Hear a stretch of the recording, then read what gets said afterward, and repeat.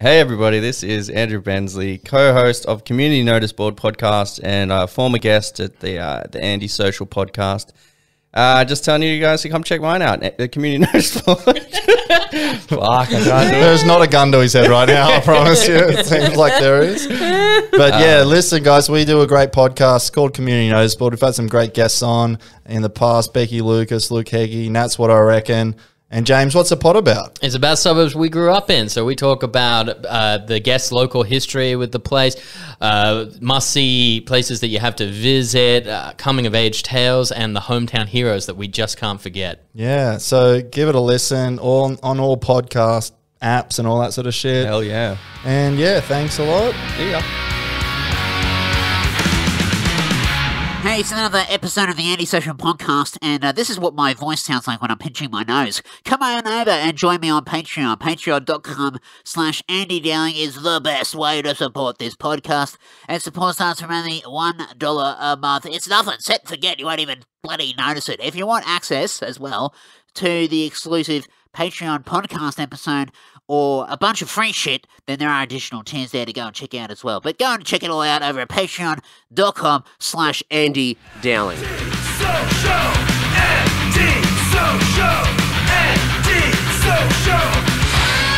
Hey, it's the Antisocial Podcast, episode 291 of Me Little Show, and my guest on this episode is comedian Nick Capper. I just saw Nick's latest show, Tuxedo Traveller. It's been doing the rounds, and I saw it in Sydney. Very, very funny stuff. And Nick is about to hit the road and go to Dubbo and Tenterfield, of all places, doing the Three Kings of the Road comedic motorcycle tour. Bit of a mouthful there. I'm going to have everything in the show notes over at andysocial.net and andydowling.net. You can go to nickcapper.com. You can search for Capper Flapper on the socials. Nick came over to my place here in Pyrmont. He came to the Pyrmont Palace, met the Pyrmont Prince himself, Larry Burb. We had a chat. It was great. We talked about metal, we talked about comedy, and I hope you guys enjoy it. So enough crapping on from me. Please enjoy this great chat with Nick Capper.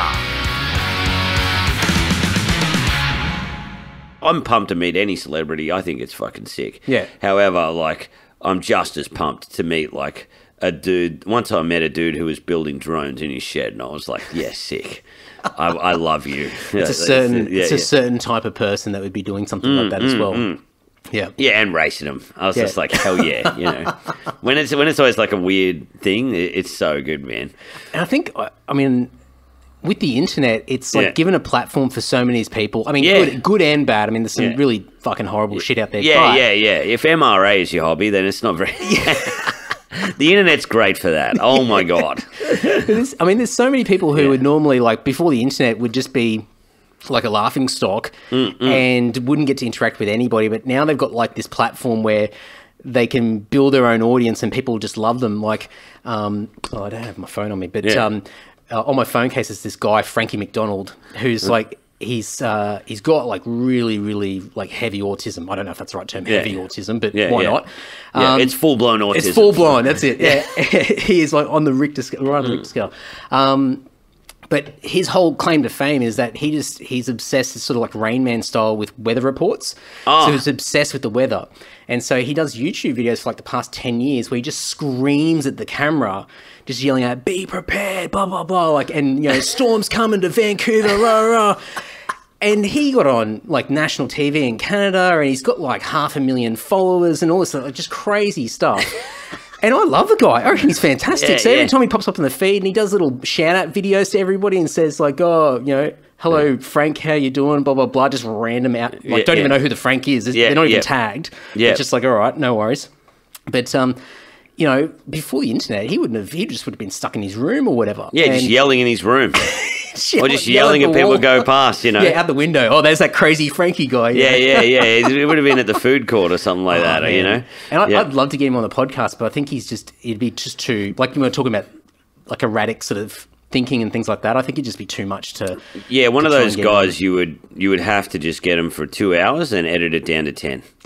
Just edit it down to 10 minutes, you know. Well, I did that with do you know Top Dog?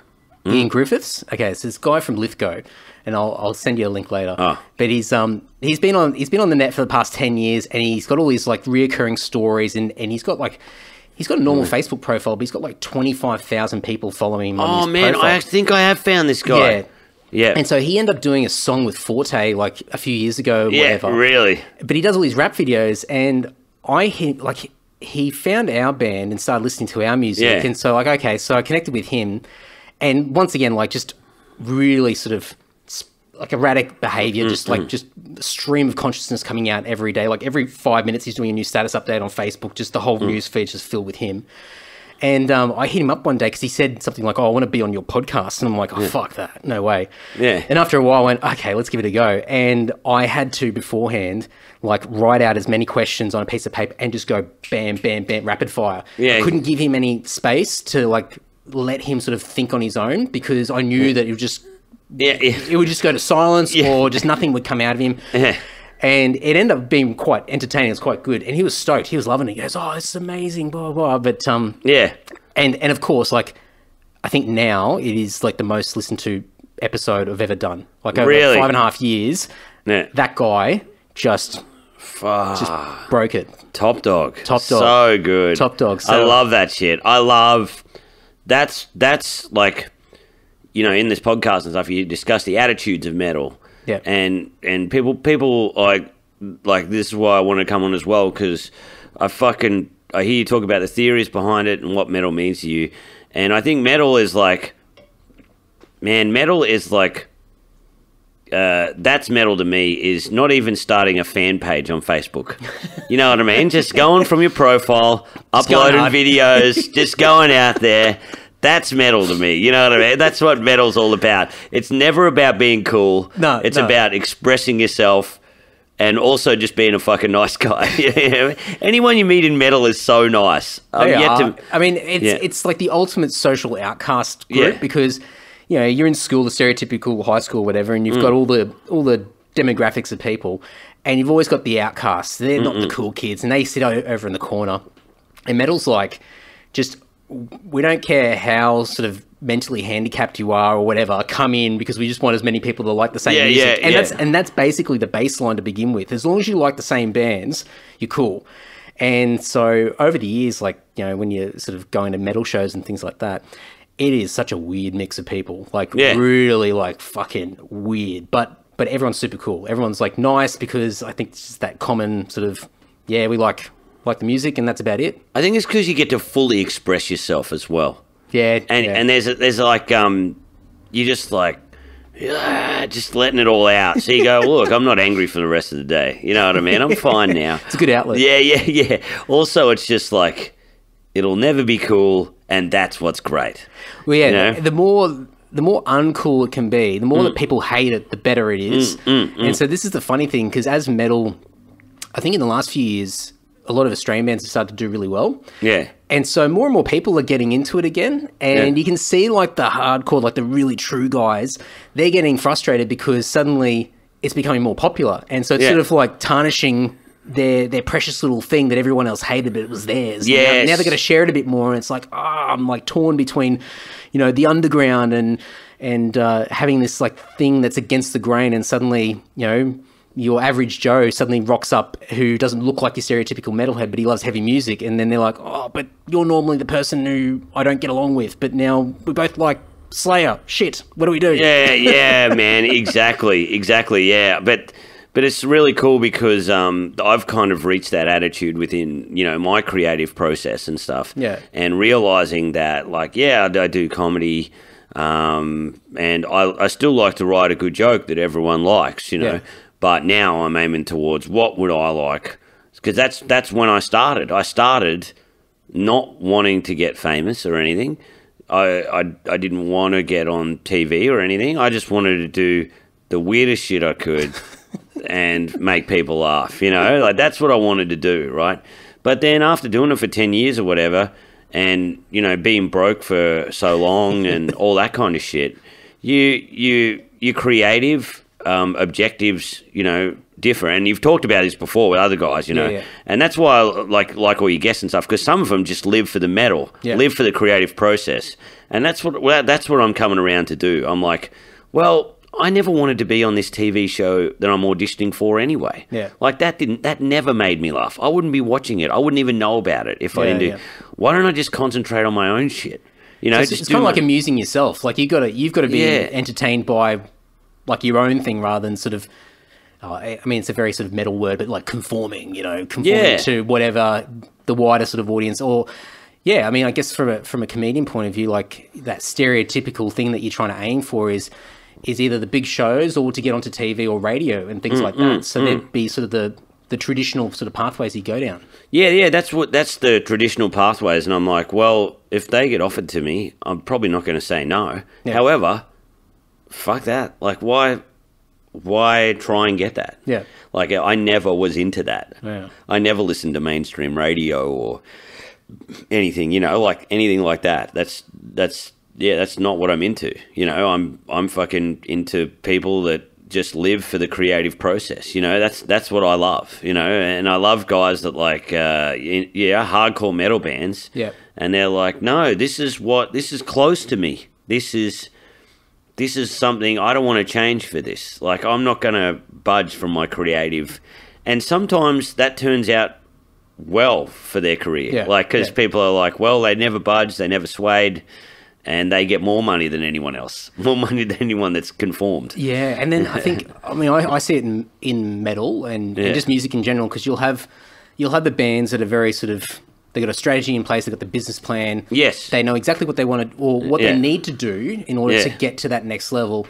And then some of them still crash and burn anyway. But then you've got the other bands who are just. They'll play at the local shithole for the next 20 years, never go anywhere, never, like in some cases, never even release any music, like on vinyl or CD or anything like that. They just keep playing live, and that's all they want. Yeah, that's all they want. And they've got a cool little following. It's tiny, but they don't care. They don't give a fuck. It's like, so I kind of admire that. I get both sides of it, but I mean, in the end, if you don't like what you do, and you have to keep adjusting for other people, and I guess it's not sustainable, is it? Like, eventually you're just going to burn out. Yeah. I mean, also you've got comedians that's what they're designed for. Yeah. That's what they do. They just do big shows. They want to get on TV. And I like the ones that are brazen about it. Just like, you can tell this, like Joel Creasy, he just wanted to be famous. Yeah. You can just tell. He just wanted to be famous. Yeah. He gets writers to help him write his jokes. He delivers them beautifully. He's got fucking charisma. That's what he wanted, and I love that. Yeah. I think that's also metal. It's just going, I don't give a fuck. I want to be famous. I want to be on the screen. It's not metal, but it's got that attitude where you don't give a fuck about what other people think. Because how many people criticize you? Like, if you fail, like, that's why people say, I never want to be famous, because... Yeah. But they do want to be famous on the inside, but no one ever says it, because they're like, what if I fail? I'll look like a real idiot. That's it. And I guess it's that sort of in denial where, your underlying intentions is to get famous and become big, but you don't want to admit it, either because you might fail or because you worry that people are going to think you're a wanker because of it. Yeah. And so I guess, if you're just straight up saying, I don't give a fuck, hey, like I'm selling out. At the first fucking instance, and I'll do whatever it takes. And then I think it's that genuine sort of aspect to it that no matter what you do, whether it's to your liking or not, as long as it's genuine, then that's probably what makes it metal, makes it that sort of rebellious sort of attitude. Yeah, man, yeah. And but I'm also not metal in other ways. Like, the moment someone offers me an ad or something, I'm like, just because I'm from the country and I've worked for fucking $800 a week, 12 hours a day in the 45-degree hot sun. If someone offers me a betting ad that's $2,000 a day, of course I'm going to take it. Like, there's no way. I'll suck the horse's dick on this betting ad. You know what I mean? Like, for $2,000 a day, it doesn't matter. You know what I mean? Like, I've done all kinds of terrible, betting things. I've done alcohol. If there was cigarettes were still advertising, I'd be the fucking Marlboro Camel. I'd have the two humps sewn on me back. I would take up smoking, just like chain smoking, all hanging out of your mouth. Yeah. Because that kind of funds your cool shit. You're like, oh wow, I've got $2,000 now. Like, I used to blow the money, but now I'm like, okay, I've got $2,000. How can I make, like, this is money to spend creatively. All right, I'll buy an iPad. I'll draw. I'll use it to make some videos, and I'll pay a guy to edit it. Yeah. Like, that's what you got to do. You got to reinvest it back in. Yeah. Because, like, that's why I was in it in the first place, to make cool shit. You know, like, Yeah, it's really cool, man. I often think of like, I love, also another reason why, to just discuss these theories with you, man. Like, I often think about metal albums where people change, you know, like Machine Head's The Burning Red. I remember I bought that CD and, you know, he's rapping in it. What's his name? Rob Flynn? Flynn from Machine Head. And it's just such a different album from the previous albums. And you think, wow, when did he make the decision to rap? When was that meeting happen? Because I can imagine him like sitting in a tour bus or something like that, and someone comes. I mean, I don't know if this is the case, but I imagine like he's sitting on the bus and they're doing a tour, and someone like from a support band or whatever, or a mate goes, "Oh, have you heard like the new fucking Limp Bizkit album? That's fucking sick." And it's like, "What's that?" And he goes, "Oh, they got some rapping." It's like, "Oh, okay, they're doing really well. Maybe we need to start rapping so we can sort of go to the next level." Because I think he did that for a few years. We had a couple of albums there which were just fucking, I mean, in my opinion, dog shit. Yeah. And especially what they originally put out and sort of went to that. But I think if he, I mean, I don't really pay attention to what Rob Flynn sort of says, but if he sort of turned around and said, yeah, fuck Oath, like I wanted to do it, I dig the music and I just wanted to do it that way, then I'd be like, oh, yeah, respect, you know? But if he turned around and goes, well, I could see new metal was going really, you know, I don't know, if I guess if he tried to bullshit his way out, exactly. then that would be... He's like, I wanted to rap, you know? Yeah, it was really weird. But the thing is, I remember the riffs being really good. You know, the single off it was great, and and it was so cool. But I often think about that. And the other day I was I thought of the same thing. Often that scene stayed in my head from Some Kind of Monster. I think I know, you know what I'm going to say, right? Where Kirk Hammett said they should put solos in the songs. Yep. And the way they bullshit him out of it is so crazy. How they just kind of gaslight him in a way. They're like, he was like not demoed. your idea, our idea, whatever. And Kirk Hammett's easily the coolest dude in the band. Yeah, he's just so laid back, and he's too nice for his own good. Because you can see, I haven't watched it in years, but you could sort of almost see the point. It was sort of like an episode of The Simpsons. Like you can see the point where his heart just breaks. And he sort of like reality kicks in. And he's like, I've just been dogged. Yeah, I've just been dogged. I've been dogged out. Like the thing that I'm known for is to provide leads. Yeah. And there are none of them on this album. Like I've just been fucking shoved out of the picture. It's just absolutely crazy to me. Like that. It's like solos aren't cool. Yeah. But however, at the time, I remember watching the movie and I was still into guitar solos. Yeah. And I remember I was like, I would love there to be guitar solos in this, but I could see how it would be a move, you know? Yeah. But then now I'm like, oh, what a stupid way to go. Like, to go back on everything you believe in, you know? Like, what a fucked album as well, because it's like, I mean, and that doco is like just the perfect explanation. If anyone sort of listens to Sango and says, why the fuck did they go from like this to this? And then it's like, we'll just watch the doco, and then it's like, oh, it makes sense because they're all fucking just off their heads, had no idea. Like Lars just wanted to go mainstream, like even more mainstream than what they already were. Whatever was cool at the time. And so he was the guy sort of hanging out with Limp Bizkit and all that kind of shit. Yes. Then you got Hetfield coming out of like alcoholism, and he's on the straight and narrow. But you know, like anybody who's like really suffering, you've just got to go extreme in the other direction, which means just fucking everybody else has got to change for you as well.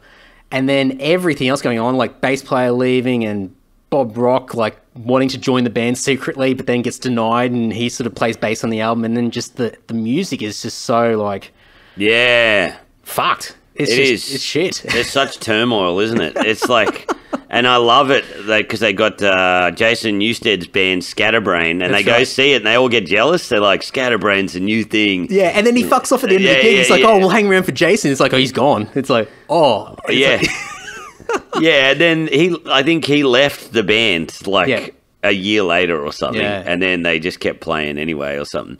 But like, you're just like, fucking hell, it's just, I mean, obviously I would like comedy to be my number one job.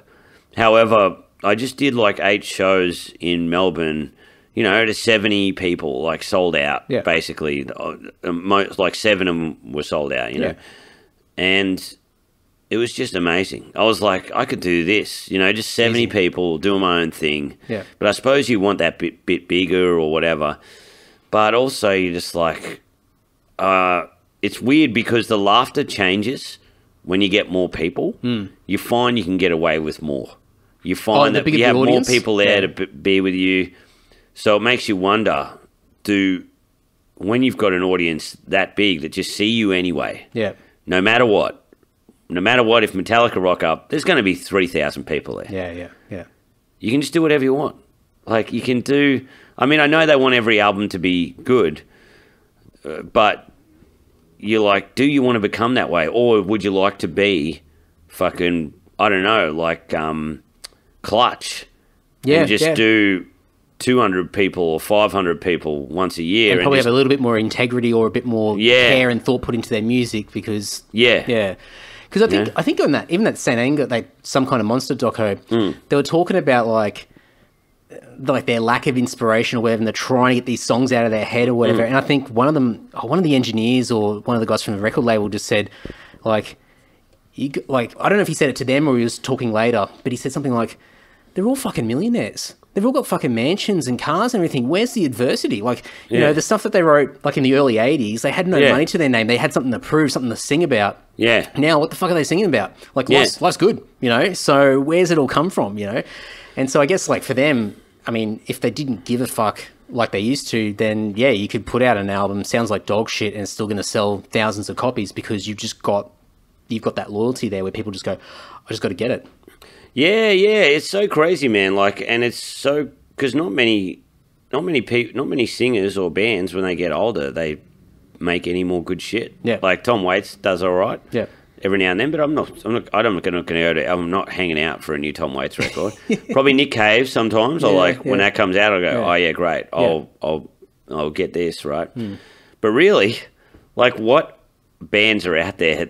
I mean, still this, but like besides good grunge or good hard rock or heavy metal bands do you listen to and go, oh yeah, like still listen to, you know? And it's a weird one because I think with bands, and probably the difference with comedy is, like, with comedy, obviously, unless you're in some sort of comedy like group that you're doing some sort of coordinated thing together or like a show or something, you're on your own. So really, you're sort of at your own mercy and your own motivations. And in a band, like especially when a band starts to get some traction and a bit of money and things like that, you know, you could have, like, if you got 4 guys in the band, you could have 2 of them that are still total, you know, grassroots. Yeah. Like, just remember where they've come from. They've got the same mindset. And the other 2 guys have fucking gone full party mode and just taken their foot off the pedal.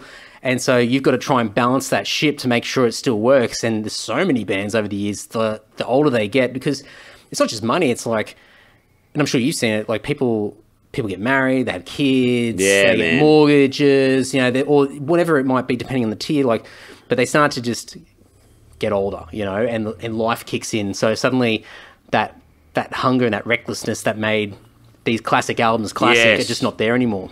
You got to keep the crazy, don't you? You do. Somehow Nick Cave, even though he walks to the office at 9 a.m, leaves, he still manages to keep the crazy a little bit. Or Radiohead. They still bring out great albums, and because I think they can keep the crazy, you know, they can keep Mike Patton. I think Mike Patton's cool because he's like, I mean, he's an asshole, but he can always back it up. Yeah, you know, like when you see an asshole and they're no good, but when you go, oh look, I'm an asshole with a 5-octave range and. This is all the great music that I produce. can justify it. Yeah, and every time I do an album, I challenge myself, like. The new Mr. Bungle, where he's like, oh yeah, most fucking bands, they all get together, they play something like that's all mature. He goes, why don't we just play the old stuff again with Dave Lombardo? Like, it's the best, you know, like that's the best, you know. Fucking so inspiring, man. Incredible. It's great. That's what you want. You want to fucking go against the grain. That's metal. That's what's metal about. Okay. Oh, reunion band, great. Do this. No, why don't we do the opposite? You know, that's it. No, I that's what I love about Meshuggah as well. They always bring out new stuff, and it's always fucking wild. I can't believe how big that band got. I mean, good musicians, but I think they must have just been so extreme at the time that no one had ever heard anything like it, and they just rode that wave because they're a band that I think. I mean. It's probably not the best comparison, but they're sort of like a modern Metallica in the sense that they've been able to sort of captivate people. Sound-wise, don't sound anything like them, but I think just being able to sort of wow people, I think it's just like a new generation. but then still have like the coolest shit ever, like the 669 album. What is it? I don't know. I don't know. The one with the snakes on the front. It's fucking so amazing how it's got like the biggest heavy metal grooves, like just full on metal, but then also like this robot talks, and there's like a 10-minute song that they're just going ding, ding, ding, ding. I'm like, I love all of that shit. It comes together so beautifully, like this monster. Like it's all, you hear it and you go, why would they have this in here? But then you listen to the album as a whole, and it all makes sense. It all makes sense. You know what I mean? It's all like, and I think it's that it goes back to not that giving a fuck. It goes back to that metal attitude as well. Yeah. It's like we just want to do what we want. Yeah. And you know, if someone hasn't done it before, who cares? Like, you know, let's give it a go. That's what's crazy about. That's what's crazy about like Dave Grohl. You know, like because I liked the first Foo Fighters album. I loved it when I was a kid. You know. And the second one I was on board with, you know, but then I grew out of him quite quickly. Like I just loved it if he said we just wanted to have fun and play some music or whatever. And he did say that a few times, but sometimes he would like. I think for the one where they got real serious, he's like, this is what I want to make, like Led Zeppelin's Physical Graffiti or something like that. And I'm like, man, I was like, couldn't wait to listen to it. You know, he's like, this is the craziest, heaviest shit we've done. Yeah. And it just sounded like the other ones. I'm like, don't fucking build it up that way, brother. You know, like, I love you. I love Dave Grohl. Probot's one of my favorite albums ever. And I thought that's what he needs. He can't guide himself. Yeah. He needs someone else to fucking guide him. Then he brings so much creativity. Like when he drums on those Queens of the Stone Age albums. Oh, I mean, he's an amazing musician. It's hey, insane drumming. And with Teeth, 9 Inch Nails. Yeah. Actually, Trent Reznor, I don't have any heroes, and I don't even listen that much 9 Inch Nails music, but that guy still managed to stay crazy. And I don't know how. Like, he is fucking awesome. I mean, he's a guy who could have easily just vanished and done nothing. Like, he could have just... I mean, he'd have plenty of money. Those albums have been so fucking huge for that band. And he's still producing music. I mean, I think he went into soundtracks and fucking film scores and all that sort of stuff. And he just... I mean, obviously, he just needs another challenge. He needs to keep on edge, you know? And yeah, my friend, she's a big 9 Inch Nails fan. And I remember... when you would have remembered this era. How old are you, man? 36. 36. I had to think about that. 84. Yeah, I'm 38. So, we were both in the era where they pronounced that rock is dead. Oh, yeah. Kind of around. I remember when 9 Inch Nails came out with The Fragile. Yeah. Smashing Pumpkins came out with like God Machina or something like that. The one after Melancholy and Infinity Sadness, or the two after that or whatever. And people were like, "Oh yeah, rock's dead. It's all rap now and everything." And I remember, Billy Corgan always bitching about it, going, well, this album didn't sell well because I can't rap or whatever or something like that. But then meanwhile, my friend told me that Trent Reznor was ringing up Dr. Dre, asking him like, "Hey, like, how'd you do this? Or what's this?" You know, not conform. Like 9 Inch Nails had some hard years there, like where they probably didn't sell well, but he was looking for new ways, looking for new things, not losing the 9 Inch Nails sound, not conforming, but still seeing what, rather than deeming it like as this fucked, it's unfair that just this has happened. He's like embracing new things but still not going Rob Flynn where he's rapping. I mean, it probably helped him with his integrity, even in the music industry, because people would know. And even if the sound didn't really change that much at that time, just the fact that he's open-minded and that's it. He's collaborating in the sense that he's trying to build skills and understand what's going on. I mean, I think that's. I mean, even for me, like I know a handful of 9 Inch Nails songs, but the reputation that I have of him, which seems to be out there, is that the guy's an absolute mastermind when it comes to music and production and doing lots of different things. Yeah. Like 9 Inch Nails is only like a really small part of his entire career, and obviously that was his big thing that got him famous. But the guy's like an absolute wizard, you know, when it comes to putting songs together and putting music together, and he just doesn't stop. Man, he I don't know, maybe a lot of your listeners know this or whatever, but his big idol was Prince. Yeah, right. So he went this. He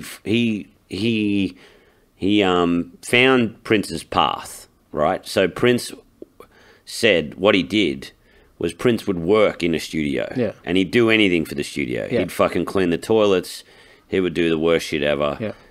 Because what would happen is he would get free studio time. So when people would, you know, finish studio, he could go in and make up all of his own music. And that's what Trent Reznor, exactly what he did. Yeah, right. So he's got that fucking work hard, you know, for the music style. But it's really cool because you watch this Social Network, and that movie wouldn't have been the same without the soundtrack. Yeah. It's basically an action movie. It's so weird, isn't it? Like the drama and the tension in the music. And then recently I watched the Watchmen series. Oh, yeah. And probably one of the best series I've watched in the last decade. And he does the music for it, and it's insane. I listen to the soundtrack, you know, probably once a week. And it's incredible. You're just like, this is an example of a guy who stayed crazy. I wonder, like, you know, when he boiled down to the dollars and cents. Yeah. Obviously, 9 Inch Nails gave him the platform that gave him the image that he has. But I mean, no doubt he's made more money post 9 Inch Nails, like doing all the other stuff than he probably has with 9 Inch Nails. He's probably made a fuck ton of money at 9 Inch Nails. But I reckon all this other stuff he's done over the years has probably just netted him so much fucking dosh. But I think, obviously, the fact that he does so many different things just means that he's probably not even chasing money.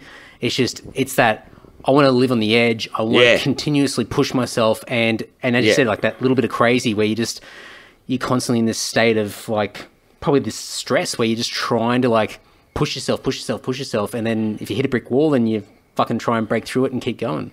Yeah, exactly, man. And I try to do that. Like sometimes I forget, like I've been with my partner for 3 years, you know, and I forget that the whole reason she was with me is because I was crazy. And she's helped me out with my life is better than it's ever been. Yeah. She's changed my life. In a way, she saved my life, you know. But sometimes I forget to be crazy around her. I forget to, become a bit boring? She just sees my serious side. Yeah. She sees the side that complains and, you know, complains about things, and I don't, I'm predictable. Yeah. And I'm like, no, I've got to be unpredictable. I've got to, you know, and that's what I got to do, you know. And I forget to do that, you know. So I've got to keep a little bit crazy, but not affect other people. Yeah. You know, I think I was crazy before, but it had too many effects on other people. Like people, you had that fucking giving you their couch for a week, or you know, things like that. You know, but you could have probably stayed somewhere in a backpackers, but you wanted to spend all your money on fucking booze or whatever, or you know, your family helping you out, things like that. You're like, oh, okay, well, I've got to be crazy, but still be. Now I'm reliable, but I still got to fucking be a bit wild. I still got to book this or do this for my, you know, girlfriend. Oh yeah, this is what we're doing now. You know, just keep her on her toes as well. Yeah. I think that's what you got to do. You forget to be crazy. You know. I don't know if you're the same. I assume you probably are, just like looking at all the things that you do. But do you find that you're constantly trying to find ways to amuse yourself, but they end up being things that they turn into stuff? So for me, like I always say, if I ever got rich and money was not an issue, all I'd be doing is playing pranks. Like I'm just trying to find things to spend money on. Like, you know, I've got this running joke with Mark, our guitarist. And so I printed up 6,000 trading cards, which are just all photoshops of him in just these unfortunate positions and just dumb stuff. He didn't know about it until, because I do all the orders for the band. So I put these trading cards in there. So people are getting these orders all over the world, there's Lord CDs, and going, what the fuck is this? Instead of taking a photo, and then Mark's going, what the fuck is this? I'm like, oh, just a card, that's it. He doesn't know there's 6,000 of them. And I'll I'll pay that out of my own pocket because I've just literally it's for my own amusement. I just fucking love it. And like I'll do dumb T-shirts, I'll do stupid stickers and like just whatever I can just think of that's going to amuse myself. And if somebody else laughs at it, it's like bonus. But for me, I'm so amused at just my own stupid little ideas. Man, that's what keeps you good. That's why you're good. You got to fucking go, you know. It's funny, we're drinking, this isn't a sponsored post or whatever, but we're drinking Bolter beer, and I met the guy who's one of the guys who started Bolter, Sterling, best bloke in the world, right? Filmed this ad for him, and he took us around the brewery, and he just started in a shop, a Quicksilver shop, selling Quicksilver clothing, somehow worked his way up to advertising and marketing, something like that, right? And then he had a photo of him or something jumping someone on a scooter, like to promote Bolter. And I'm like, what is that to do with Bolter? And he's like, nothing, man. I just want to see what it's like. I thought scooters are funny. I just wanted to jump a scooter. And I was like, what do you mean? He's like, yeah, that's what I'm doing. And I called this beer, they have a beer called Handsome Elvis. So I was like, what'd you call that? He goes, because I look a bit like Elvis. And he dressed as Elvis in the... So he spent like thousands of dollars, you know, on this thing just of him dressed as Elvis. And I was like, yeah, you know what? That's... So I went back and Brett Blake and we had to do we were filming a stand-up special. Yeah, okay. And he's like, how are we going to promote it? And I said, man, I've always wanted to jump over a fire on a fucking BMX bike. So we rigged it up, man. We got these flames set up. We had this BMX jump. We had a few friends that had BMXs. And we jumped over this fire, and I've never felt such an adrenaline rush, you know? Like, and the footage looked amazing. It looked incredible. And Brett and I rang each other and we're like, that was the fucking best thing ever, you know? Because we're like, you forget to have fun. Yeah. Especially in comedy. There's so many boring people in comedy. I like the guys in comedy that are fucking wild. You know, they're just, you meet them and they're wild. You know? I guess it goes back to what we were saying before, where some people are there for a particular purpose to tick the right boxes, make the right people happy, have, you know, safe jokes or whatever it might be that gets you into that radio or the television or whatever pathway.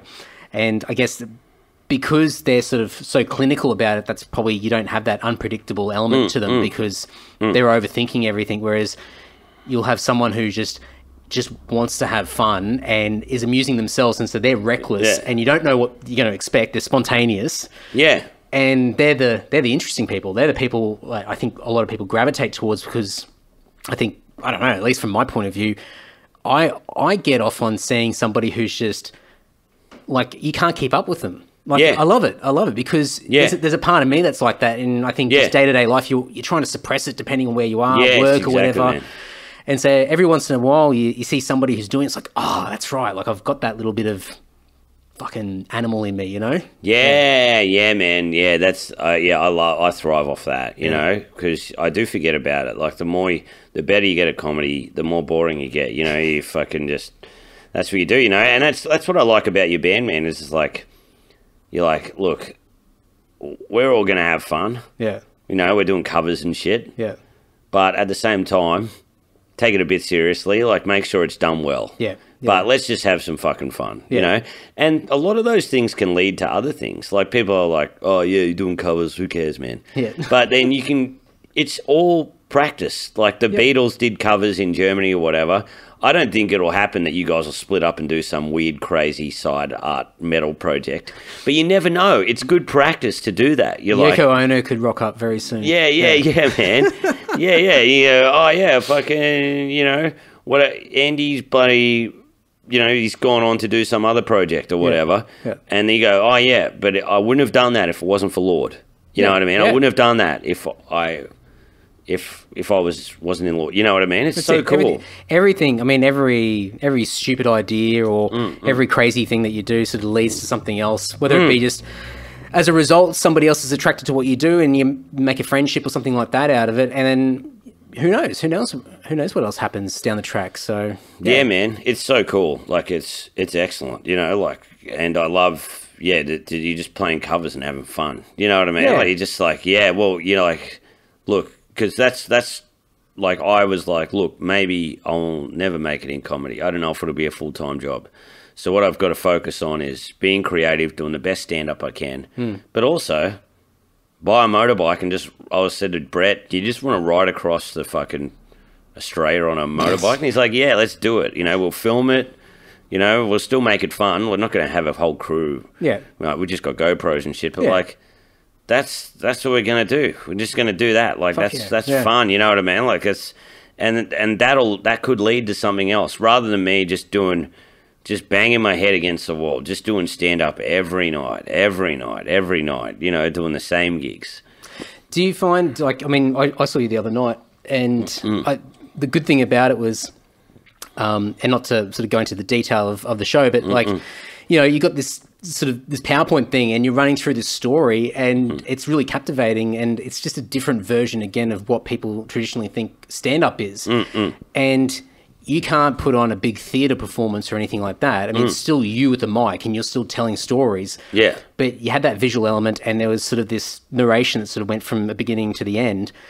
And I see, maybe it's just me paying a bit more attention than I used to, but I just see that there's, I think in comedy, people are trying more things probably because you have the internet and you're trying to, like, you know, come up with crazy ideas to fucking ride across the country and present the comedic element in a different way, instead of just like sort of getting up and doing like I've got the mic stand, the mic, and just telling a couple of jokes. You're like trying to make it a little bit more multi-dimensional.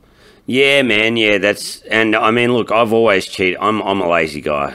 I'm lazy, but now I've created more work for myself. Like, because I always put pictures and stuff in my shows just because it breaks it up. Like, I guess your average person doesn't see too much stand-up at the pub, but they do see me at the pub and they're like, all right, I want to go see an hour of this guy, right? Yeah.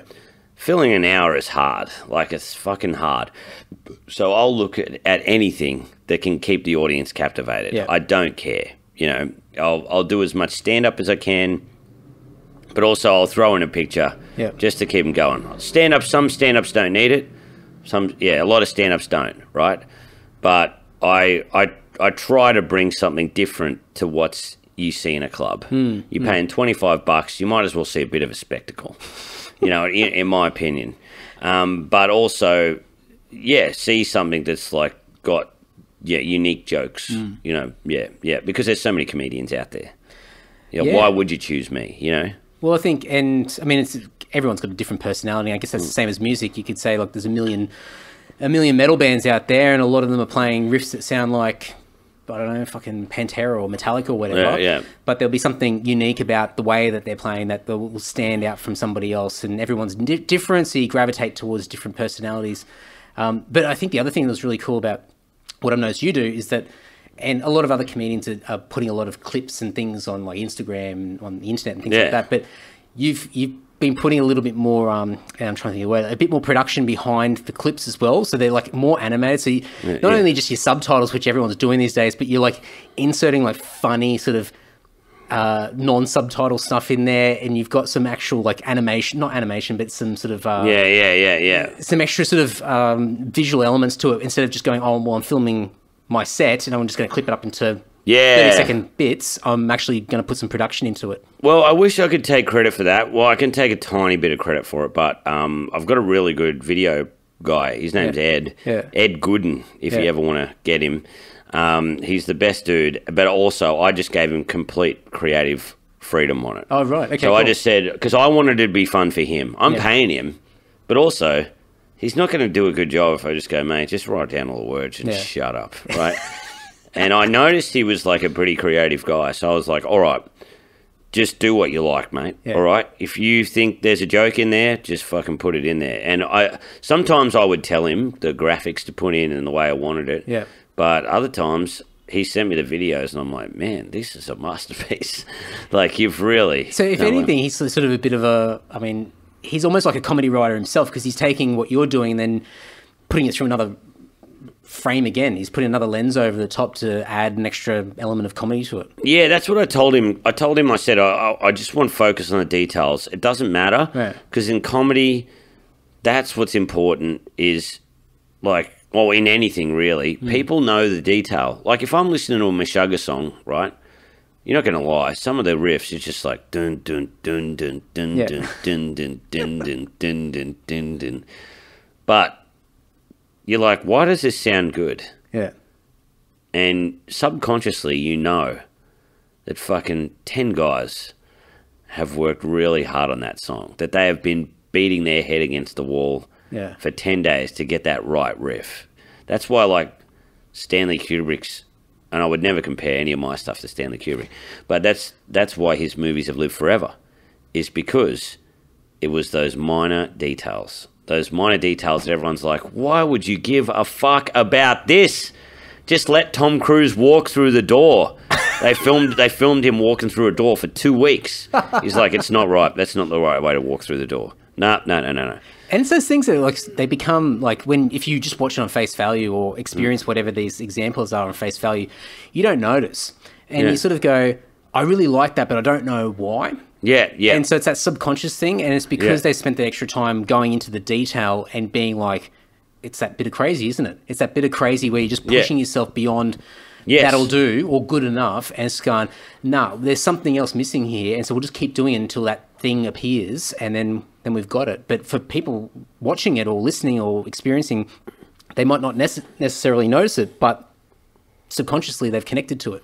Exactly, man. Yeah, like that. That's why I admire what you're doing, because how many people would have done what you're doing? Just fucking metal covers. It's been done for years, years and years. However, and you'll get your haters going, oh yeah, fucking old mate did that years ago, or that old mate did that years ago, whatever. And you go, yeah, but this guy's putting a lot of extra care into it and making an enjoyable experience. Yeah. He's focusing on the details and making it good for other people. Yeah, you know, like that's what's cool. You know, like that he's doing the trading card shit and stuff like that. It's all fun. Yeah. It's a small thing, but it's part of the whole experience. That creates, and also it's a fun thing for you, but subconsciously it creates a little bit of hype as well, because people go, oh man, yeah, this band's a fucking laugh. You know, like it's great music, but also, yeah, you fucking put a trading card of, you know, he's made in, you know what I mean? And he's like, you got to listen to them. They're a bunch of funny blokes, you know what I mean? Or whatever. Yeah, it's that extra sort of connection, a different type of connection that you sort of, and it's like anything, you know, you're watching someone on TV or whatever, and you got a favorite actor or a comedian or whatever it might be, and you, for whatever reason, they've got a face or the way that they talk or something like that, something that you're familiar with, and you don't quite know what it is, but it's familiar and you like it. And so you become loyal to that person or that thing, because there is that connection there of some sort. So for us, it's like, you know, we're a bunch of fucking idiots. Like we're just totally taking the piss out of each other and having a laugh, but you know, at the same time, we'll take the music seriously and do the best that we possibly can, so we can back up the bullshit. Yes, and we can get away with the bullshit because we can obviously put some music out as well that appears to be half decent. Man, that's why I love, you know, like Frank Zappa. Like, he talks so much shit. Yeah. Probably one of the funniest guy that ever lived. Like, he could have been a stand-up comedian. Easy. Yeah. Like, how do you get that kind of, those comments on society and talk with such irony and kind of, that undertone of, like, I know how everything works.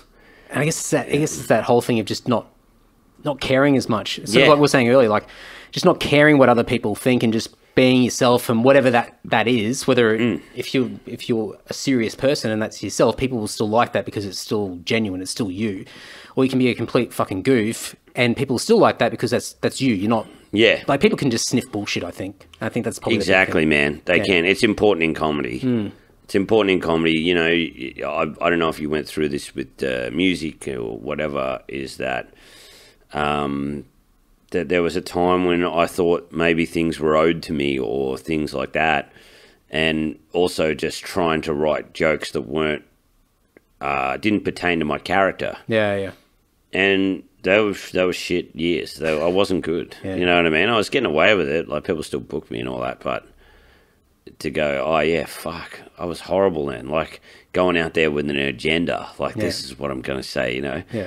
I think that's probably one of the worst things you can do in comedy, is go out there with an agenda, because it's going to be You can have all these things to say, but you've got to have a rough plan, and you've got to be willing to go off the plan. And I think, and that's where you don't have that natural flow or anything because you're thinking about it, and so there's this, and it might not be completely obvious, but there's this slight hesitation in your delivery and everything because it's not just natural coming out. And so people will pick that up even if they don't quite get it. They're sort of like, don't like. They'll just be like, meh.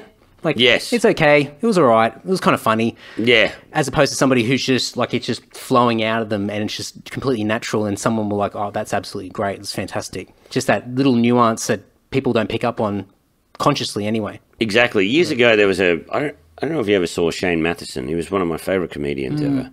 He's a Sydney guy. Really good. Yeah, I think so. And he was, one time we did a gig. I went good. He went all right. But he did so much weird shit, just mucking about, you know. Yeah. And I went good, but the audience were moderately laughing. They were just laughing. You couldn't say I did a bad set. You couldn't say it was I'd blown the roof off, but I went good. However, no one wanted to talk to me. There was like 10 people that wanted to talk to Shane. The rest of the other people, they ignored him. Yeah. But there was, 5 to 10 people that wanted to talk to Shane. So where are you playing next? Because that got them. They knew this guy wasn't lying. He was doing something different, and it got him. And that's when you know you're getting somewhere as well. When you have shit shows, when you have, a couple of spots where people just don't get you. You go, wow, I'm divisive now. Yeah, right. Like and you can tell. Some nights you don't go well, and you go, that was totally my fault. Yeah, that was totally my fault. I'm all over the place. Yeah. I'm shit. And then other times you don't go that well and you go, well, I tried my best and I stuck to my guns. I just wasn't for them. But those are the nights you'll have 2 or 3 people come up and go, hey, man, where are you playing next? Yeah, or, right. hey, man, where did I see you? And then you know you've done the right thing. Yeah. If you don't have friends in the audience, it's so fun to run it into the ground if you're not going good and just keep going harder and harder, And probably the more, I've seen some famous comedians do that kind of stuff, but I assume that sort of the more that you tend to go in that pathway, it's like, I'm just going to fucking dig a hole. You could potentially come out the other side and actually turn it into something really good because it's just so fucking crazy. Like, it's just, I'm just going to absolutely kick the shit out of this set and dig myself a hole and just see if I can come out the other side. Yeah, exactly, man. Yeah, and it's fucking great. That's where you connect with people. Yeah. Not many people, but when you connect with them, they're your fans for life then. Oh, I guess that's metal, isn't it? Oh, man. Pretty metal. Oh, yeah, it's so good, man. I love it. I don't know. I remember the first metal CD I got was Pantera, Cowboys from Hell. Yeah, right, cool. And just putting it on and just going, oh, wow. But it was accessible a tiny bit. Yeah. Because I'd listen to Pearl Jam, whatever. But then I got Sepultura Roots, and I was like, wow, now this is what I thought metal was. Like... Next level. I wanted it to be totally fucked. Yeah. I wanted it to be... I wanted it to be wild and not accessible, and that's crazy. What Roots was, Yeah. But I still listen to till Cowboys from Hell. Yeah. But it was such a fucking great album, and Roots was crazy as well. Also had Mike Patton on it in the song "Look Away." Yeah, that's right. It's been years since I've listened to that. Yeah. Yeah. I think a lot of, because we're similar age, a lot of those albums sort of mid 90s. Were sort of like those defining... Cowboys was early 90s, but I think mid 90s was when sort of metal started to really kick back up again. Yes. I think you sort of had the grunge that sort of kicked in at the beginning of the 90s. And then sort of around 94 to like 96 or 97, just before new metal came in, you had this sweet spot where you had just a lot of like groove metal sort of stuff, really heavy, aggressive stuff, and then new metal sort of came in and sort of swept that all away until sort of the 2000s where everything changed again. Yeah. But a lot of us sort of in that era grew up on those kind of bands, those albums, like even Machine Head and all that sort of stuff. They were the bands that sort of brought. I think a lot of people grew up with like Metallica and things like that. Yeah. But I think those bands were the ones who sort of opened the eyes up and went, oh fuck, like. Wow, this is what metal is. Yeah, every now and then I listen to to new metal, sometimes like I'll go back into it and go, oh, yeah, I wonder if this was any good. And 90% of the time, you can tell it's dated. You go, oh, that's a good riff, and then you just flick to the next song. You go, oh, yeah, that's good. Flick to the next song. But then you had some bands that just didn't really give a fuck that were like really cool, and like System. Yeah. And they were he like Steal This album's one of their best albums, and it's like B-sides and shit, you know. Yeah. Like, because they're really just going for it. They're not caring at all, you know. And I think that, you know, they had that conviction behind what they did. Like, they were different anyway. They were kind of thrown into the new metal thing, but they sounded like so fucking wild. Yeah.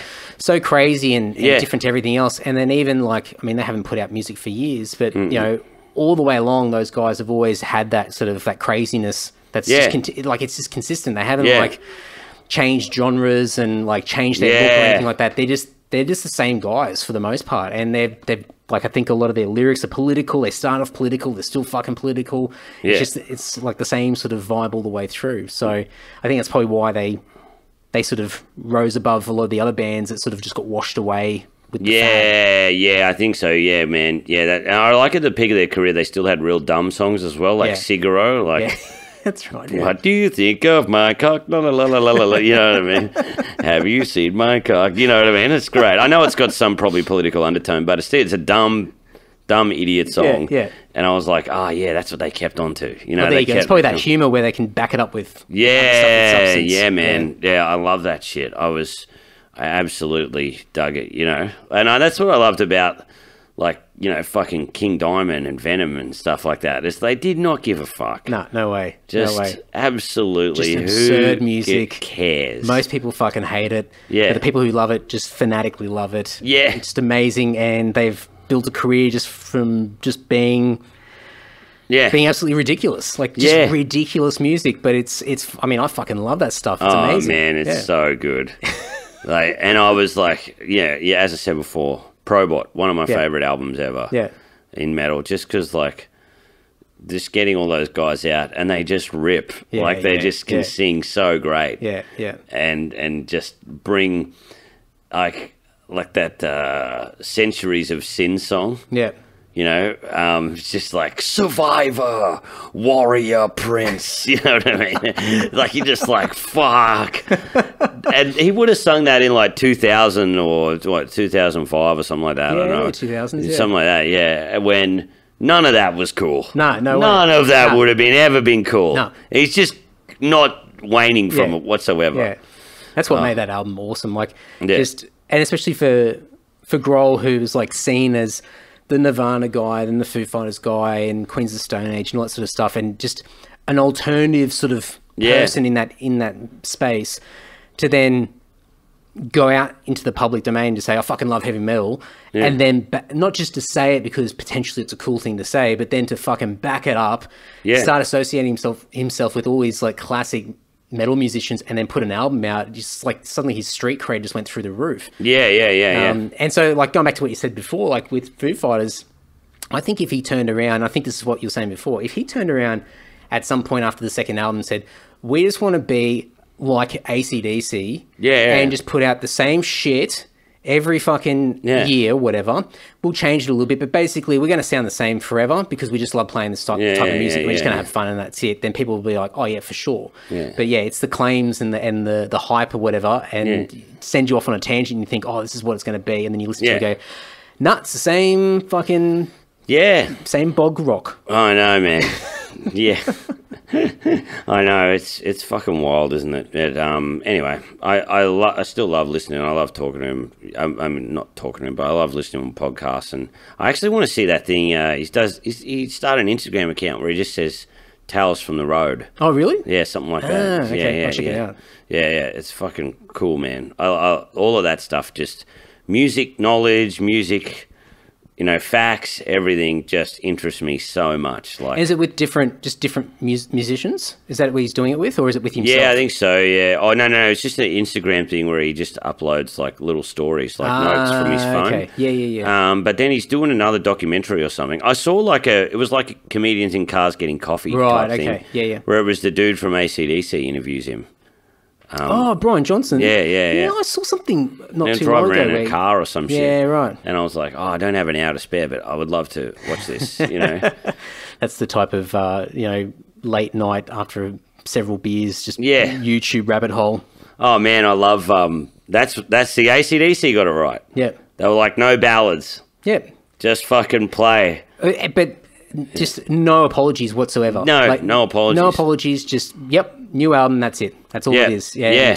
And who cares what you think? We're just going to keep doing it, I remember the guy from InXS, he went and sought kind of advice from him after Michael Hutchence died. And they were like, what did you do for a new singer? And they're like, we just waited a few weeks and we got a new one.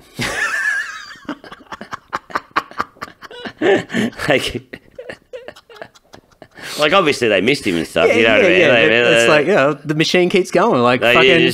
What else do you do? You just fucking move on. Don't overthink it. Oh, we need a particular type of voice. Just fucking get another one in. Yeah. Doesn't matter. It's so good, isn't it? I love that's so like it fits AC/DC as well. Like just their whole like no frills, no bullshit. Just fucking get up, play some songs, get off, have a beer, whatever. It's just that whole just nothing prissy about it whatsoever. Man, it was horrible. One time I saw Motley Crue years ago, and they had Motorhead opening for them. Oh yeah, I saw that tour. Yeah, and biggest mistake they could have made. Yeah. Just like Motorhead just blew them off the fucking. Blew them off the stage. Did you? I don't know. Because did you see Vince Neil ride out on a Harley? I can't. I just remember him sounding like shit, and he didn't sing the majority of the set. I can't remember the Harley thing. I remember, in Brisbane, he rode out on a Harley, and then it fell over. It was full really? Spinal tap. Oh, man, I can't It was recall. great. Everyone had to pick it up. They're like, yeah. And then Tommy did that fucking thing with the drums. Oh, yeah. But I don't know, like, he puts him on a roller coaster, and because he can't drum. Yeah. He just like... Well, that's a big statement for me to make, but it's probably decent, but not. No, if you got to do shit, Nick Kappa calls out Tommy Lee. Yeah. Says the guy can't drum. Fuck you, Tommy. No, but that's why you do shit like that, because you're like, well, I could focus on drumming, or I could just make my drums disappear, or I could put them on a roller coaster. You know what I mean? Yeah, that's it. Yeah. The Motorhead guy did not need to do that. His drum solo, he did a drum solo in that. And then I saw Tommy's drum solo, and he completely dwarfed it because they're focusing on the work. They're like, they're definitely Motley a theatrics band. Yeah. Motley Crue, they're going for a party vibe, They're not, but so are Motorhead. Yeah. But Motorhead are like, we can back it up as well. Like we can play, Well, Motorhead's just like fucking drink some beers, drink some whiskey, just play some loud music, and that's it. So So we should wrap it up. Yeah, sorry, mate. Sorry. No. Do you what's coming up show wise or podcast wise? Fucking. I do the Phone Hacks podcast with Mike Goldstein. It's the worst podcast ever. If you really want to cringe, if you like pranks, this is the podcast because we go through each other's phones and find the worst shit on each other's phones as well as a guest. And then we all phone hack each other. Like I had to send a text to my uncle saying I had a dream we 69'd. Mike's Jewish, and I got him to send an email to his mum saying, I want my foreskin back. It's a very fucked podcast, and it's horrible. It's a little bit metal. We don't really give a fuck about it. We're never going to be famous. So we just do the worst shit to each other to sabotage each other's careers and other people's careers. So that's a lot of fun. I also do the Flat Stick podcast with Brett Blake, and we just talk about Falcon AUs. We just talk about motorbikes. We talk about heavy metal, extreme sports. If you want to get into that, it's mostly just fucking idiots talking shit. It's an extremely unsuccessful podcast, but I love it.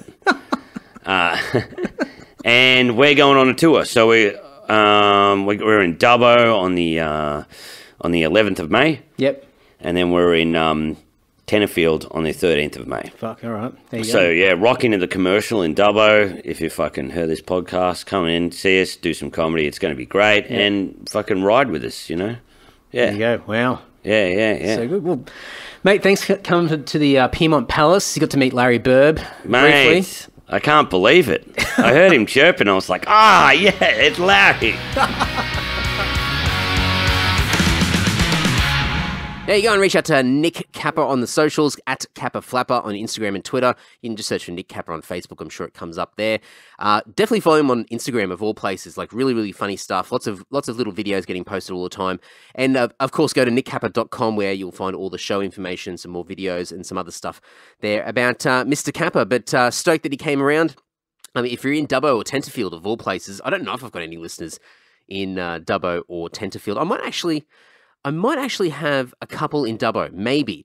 If you're from either of these places, please let me know. I'd be stoked to know that there's more and more people in regional Australia listening to this podcast. If you're from anywhere, I'm just going off on a tangent now. If you're from anywhere in regional or rural Australia, please reach out to me. I'd love to know. I'd love to do like a heat map and work out where everybody is from a regional Australia perspective. I'd love to get more and more people out in the sticks listening to the podcast. So let me know. Let me know if you're in the middle of bloody nowhere, and I'd be absolutely stoked to find out. But if you're in Dubbo or Tenterfield, Dubbo on the 11th of May at the Commercial Hotel, you can go and check out Nick Kappa, Brett Blake, and Aidan Jones on the Three Kings of the Road comedic motorcycle tour, and also on the 13th of May at Tenterfield at the Our Place Wine Bar. Our Place Wine Bar. Okay, there you go. It's an interesting name of a... it's their place, I guess. Whoever Our is, it's their place. It's their wine bar. So 13th of May at Our Place Wine Bar in Tenterfield, the 11th of May at the Commercial Hotel in Dubbo, and there you go. So very, very funny stuff. Nick is doing shows all the time, especially on the East Coast. No doubt he'll get over to Perth sometime soon as well. But funny guy, and stoked that he came around. Stoked that he came to the Piedmont Place, the Piedmont Pad, I should say, and met the Piedmont Prince. I'm just definitely getting this Piedmont branding going. I don't know. The Piedmont Prince himself, Larry Burb, and it was just a fun little afternoon over a couple of cheeky beers. So really, really funny stuff, and hopefully get to catch up with Mr. Kappa very, very soon. Before we wrap it up, of course, patreon.com/Andy Dowling is the best way to support this podcast. And I'm just leaning over my desk because I always forget my bloody Patreon list. So hang on one tick, because I'm not editing this. Okay, I've got my piece of paper here. But it's the best way to support this podcast, and support starts from only $1 a month. And that is my goal for this year, is to get as many $1 supporters as possible on to the Patreon page and supporting me. It is the reason why this podcast exists this year, and it's just been because of this amazing community of legends over at Patreon who have been supporting me. So $1 a month, you won't even notice it. There are additional tiers if you want access to the Patreon podcast episode that comes out every week, or any of the free shit I give away. I give away a bunch of free stuff. I'm getting stuff in the post and a bunch of giveaways and things like that. So I usually give first dibs to the Patreon community first, and then go from there, and some dumb t-shirts and other funny stuff that I work out and try and do over at Patreon. So patreon.com/Andy Dowling, the best way to support this podcast. And I can't find my fucking list. Oh, here it is, of course. So I've got to do my little weekly or episodely, that's a word, episodely thanks to my top tier supporters. These guys are in the top 2 tiers over at Patreon. They are part of the wider community of absolute just great people, legends who are supporting the podcast. But these people are, man, like they're contributing some serious dollars each month. I'm just talk about fucking accountability, guilt money, or whatever you want to call it. It's just, amazing work that these guys are doing. So thank you so much to Andrew from Perth, Mick G from Sydney, Ash from Deniliquin, Dan from Dapto, Rod from Rayleigh in North Carolina, Patrick from Canberra, Liam from Brisbane, Chris from Sydney, Brendo from Leeton, Tim from Canberra, James from Brisbane, Christian from Canberra, Steve from the Gold Coast, and Andrew from Sydney. Thank you so much. Thank you so much for just backing your boy Andy with his little old podcast. So go and check it all out over at patreon.com/Andy Dowling. Got another Australian musician coming next episode. Someone you may not be overly familiar with unless you're like a real local guy in the Brisbane metal scene, or maybe you've had some exposure to some electronic music. I don't know, but a little bit different, but a guy that I've known for a fucking long time, an absolute legend, a really nice guy, and I reckon you guys will get a kick out of this episode. So that'll be next episode, and until then, keep passing the fucking episodes around. Go into the back catalogue. There's 291 fucking episodes here over the past 5.5, getting closer to 6 years. And lots of great guests, as you just heard with Nick Kappa, but lots of comedians, lots of musicians, authors, people that bloody TV personalities, radio personalities, fucking, who else? People that have been working in the sciences, in STEM, fucking, I don't know, heaps of different people from all walks of life, or at least I'm trying to get all walks of life on this podcast. So lots of fun people to come. So until then, folks, take care and ta-ta.